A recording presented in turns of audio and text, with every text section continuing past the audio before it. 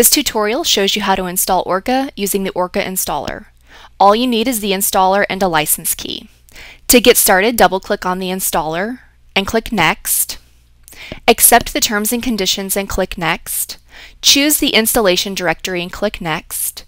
Enter the port number for the built-in HTTP server to use, and then begin installation.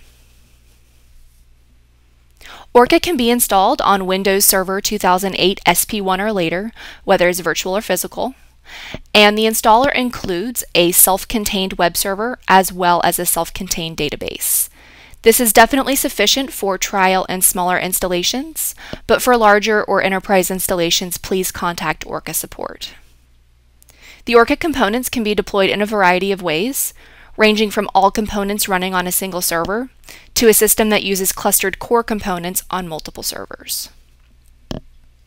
Once the installer has installed all the appropriate files, database and web server, it's going to install the services needed. There are 4 services that should be running on this system: the notifier, the engine service, the agent service, and the console service.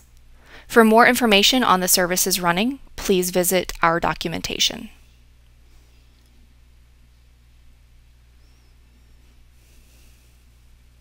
The installation is finished.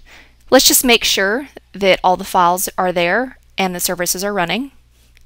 You can go to wherever you installed the files and see that the folder has been created.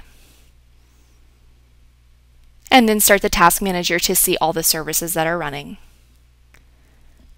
And we can see that the 4 services have been created and have started.